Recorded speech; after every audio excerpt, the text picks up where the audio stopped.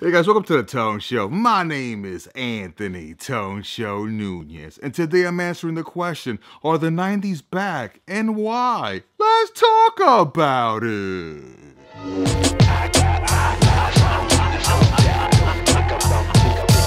Put down that trapper keeper. That's right, it's time to talk about the news that multiple 90s animated properties will be returning to the big and small screen alike.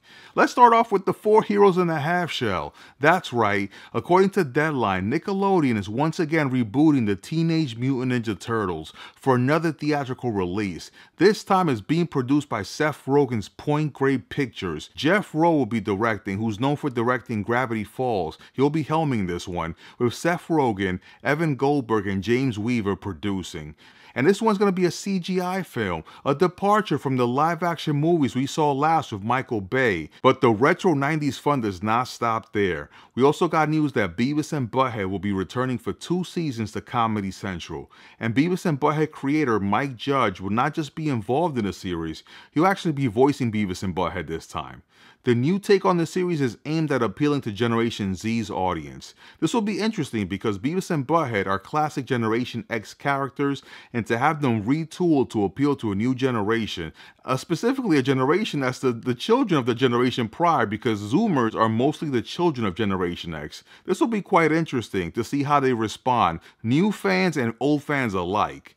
Comedy Central is no stranger to classic MTV 90s animated characters, as they will also be premiering Jodie, which will star Tracy Ellis Ross, voicing the title character. Jodie, which some of you might remember, appeared as a classmate of Daria, who attended Lawndale High on the classic 90s show. Jodie, like the new Beavis and Butthead show, will attempt to tackle themes that are central to Generation Z.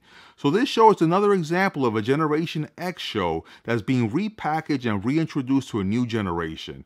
Also, this series is a spin-off of a spin-off, because Jodie, spin-off of Daria, which in turn was a spin-off of Beavis and Butthead. To recap, all these 90s retro goodness is being brought to you by Viacom CBS, who owns Nickelodeon, MTV, and Comedy Central. So they're delivering Ninja Turtles, Beavis and Butthead, and Jodie, all for your 90s feel-good vibe.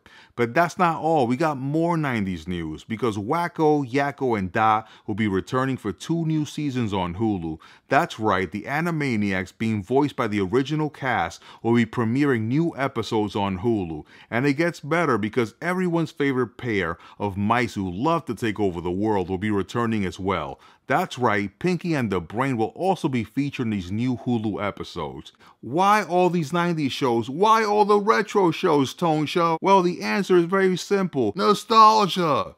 Obviously, as we learn from the success of 80s retro shows like Stranger Things, it's only natural that as a generation grows up, and specifically this one who grew up with Beavis and Butthead and the Ninja Turtles, now they're head of households with buying power of their own, and their interest for 90s retro content, which reminds them of their youth, is increasing every day. And the profits will go to companies that cater to that nostalgic itch. So I just covered just a few of these animated shows that'll be returning, but don't be shocked if you see more of your Gen X childhood shows returning, because the 90s are back.